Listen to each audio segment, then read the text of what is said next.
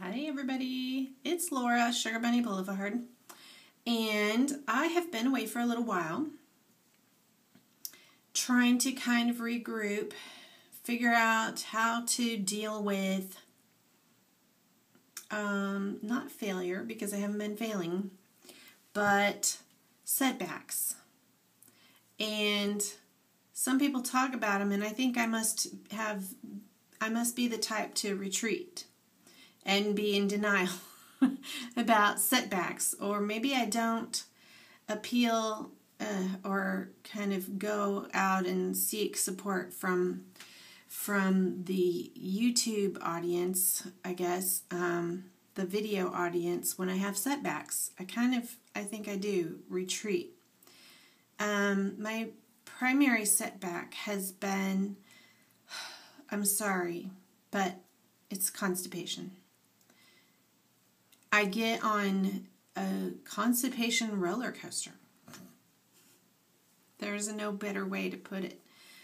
I get to where suddenly, I weigh every single day, sometimes twice a day, because I usually weigh in the morning and then I weigh again after I work out. And because I really like the confidence boost of seeing that lower number.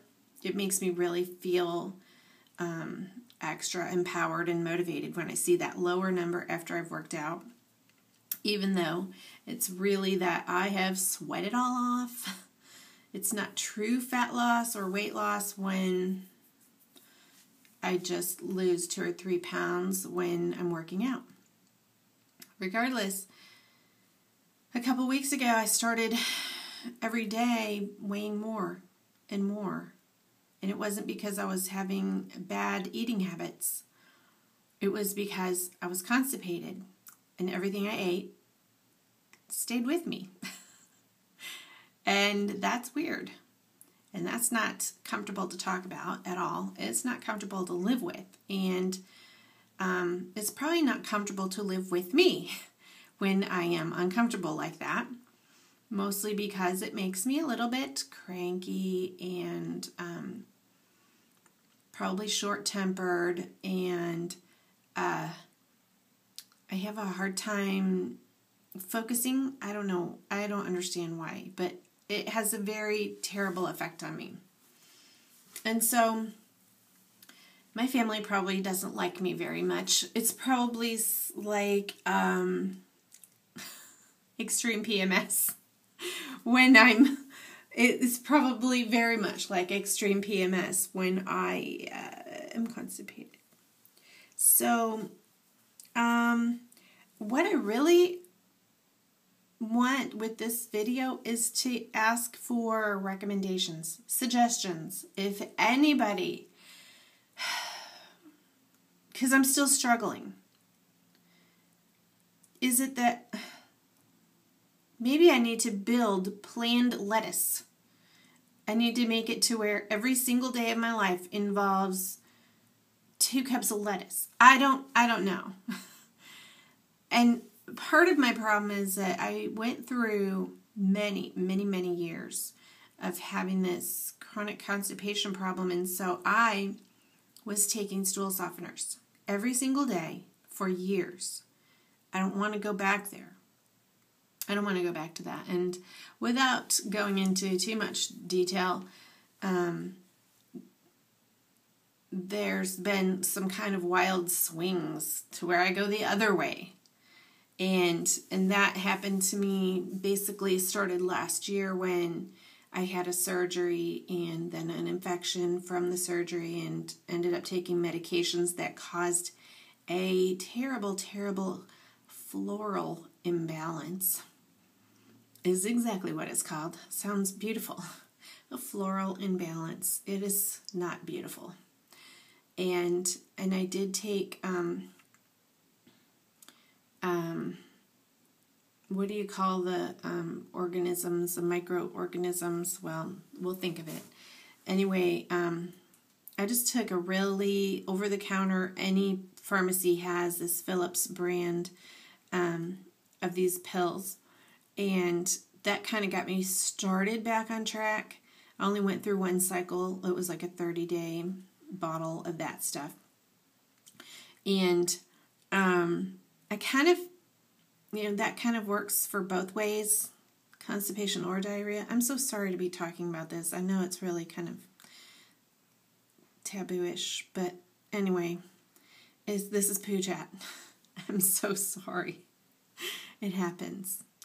But if anybody really has some good recommendations, I'm willing to try virtually anything if it keeps me from having to go back to taking stool softeners every day. I don't want to do that with a stimulant laxative. It's not healthy for me. And I don't know. I'm kind of a dork because there's lots of products out there. There's Metamucil and various things I could be trying.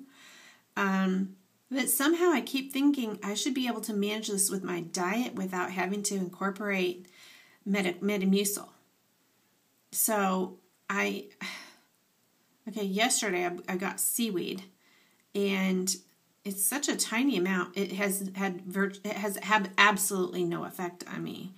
I had like some tiny amount. I don't know. Maybe I'll put a video up about that. But help. Anybody that has suggestions, please.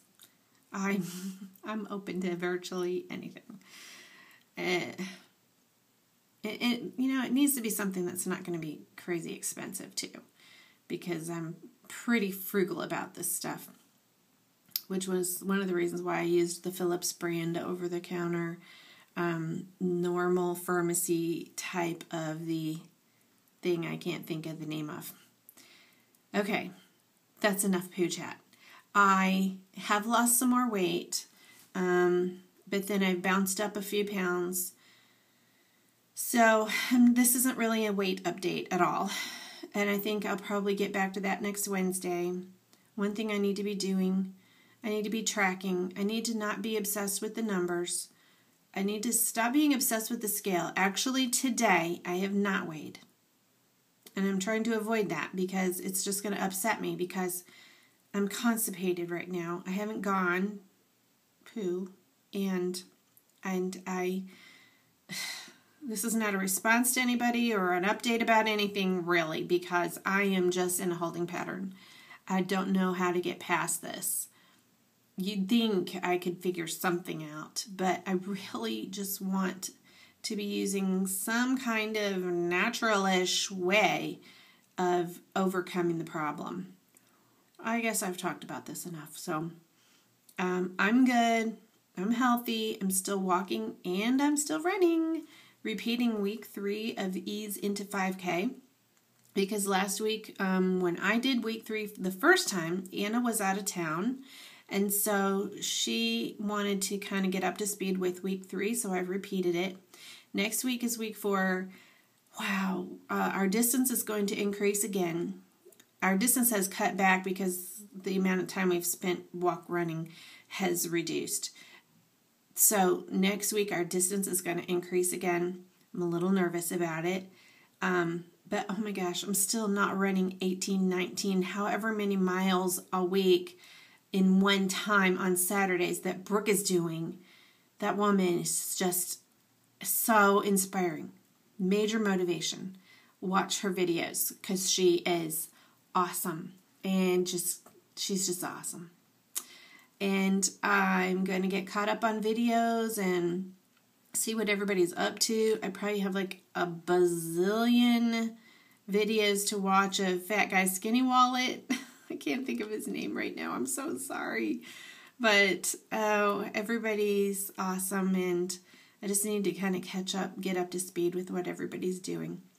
I love you all, and have a wonderful rest of your week, and I hope that you're not falling down, and I hope that you're losing weight, and I'm thinking about Vicky too, who's in the UK, and just miss her voice. Love you guys. Be well.